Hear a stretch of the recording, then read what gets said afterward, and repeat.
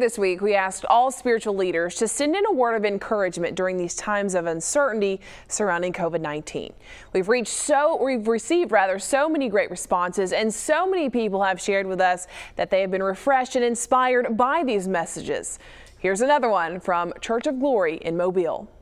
Hey everyone, I'm Sarai, and today I want to let you know while our nation and world is facing hopelessness and fear, God restores. In John 16:33, he says, "These things I have spoken to you, that in me you may have peace.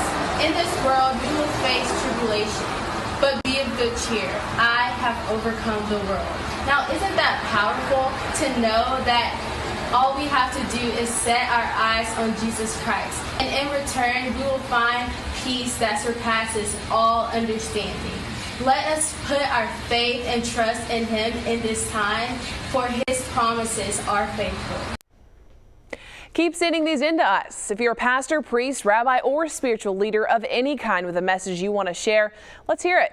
Please message it to us on our Fox and News Facebook page. Just keep it a minute or less in length. We truly appreciate everyone who is helping us keep the faith.